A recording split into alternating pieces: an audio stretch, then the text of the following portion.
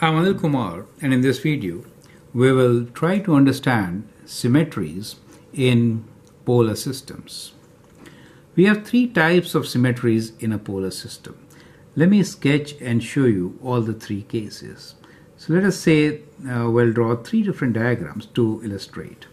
Right. So we'll sketch and then show you what we are trying to say. So as you know, in a polar system we have the pole, and that is the polar axis. Now, if I have a point here, P, which is represented as R and theta, then it's a reflection on the polar axis, kind of a point which is given as R and minus theta.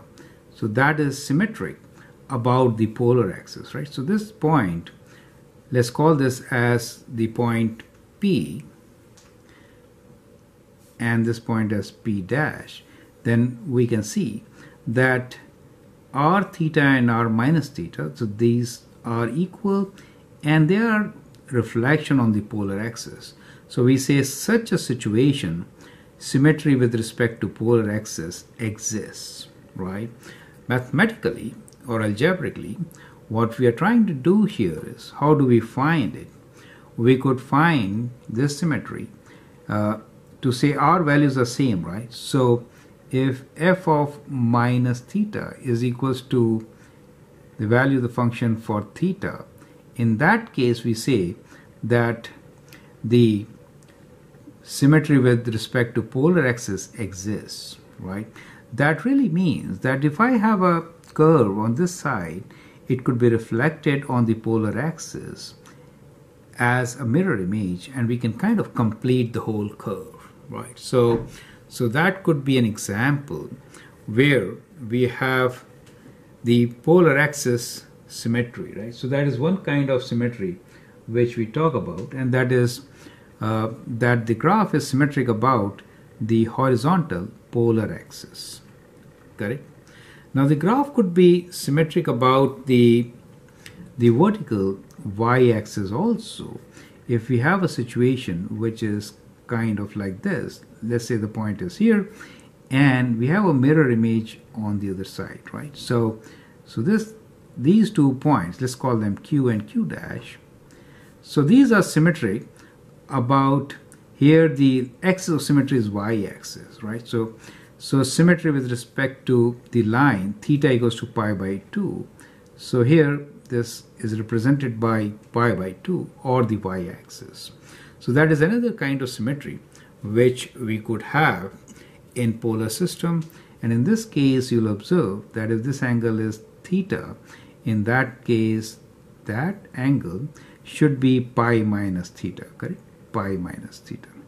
Or the relation algebraically will be f of pi minus theta equals to f of theta, right? So in that case we say that the function has symmetry about theta equals to pi by 2 or the y-axis, right?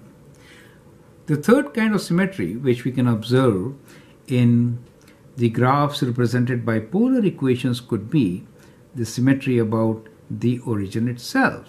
So if I have a point, let us say A, which is represented by r theta, so r is this length and theta is this particular angle, then it is symmetric about origin if there exists another point A dash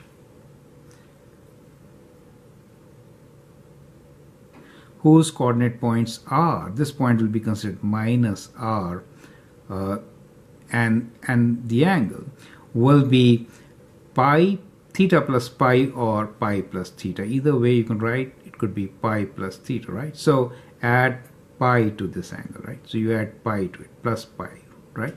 So you can write theta plus pi or this, right? So that is to say, if the value of the function pi plus theta, most of the time it's written as theta plus pi, is equals to minus f of theta, right? Minus r. In that case, the function or the equation represents a function which is symmetric about the pole. So these are three kinds of symmetries which we understand in polar systems, or which the equations can reflect. Now these symmetries help us to sketch the graph of functions. I should say sketch the polar equations on the plane. So we will actually take a few examples in sketching such equations, polar equations, and then in those equations we will see how it helps us to figure out or to find the final graph without too many calculations, right? That's the whole idea. Now it is important to understand that these are not the sufficient conditions, right? So these tests are just necessary, but they are not sufficient conditions, right? So we say these are necessary, but not sufficient. Since there could be equations, for example, we could have equations f of theta equals to, let's say, 1 plus sine theta, which may not show us this kind of symmetry, but when we analyze it, we find that it is symmetric about the polar axis, right? So there could be some cases like that. Now we'll look into those cases. So what we're trying to give you here a caution is that if you test that f of minus theta is f theta, it means that the function will be symmetric about polar axis. But if this test is not true, it does not mean that it will not have the symmetry along the polar axis. It could still have this kind of symmetry. That's what we're trying to say here, right? We'll explore it when we sketch the graph for different polar equations. I'm Anil Kumar, and I hope that helps. Thank you, and all the best.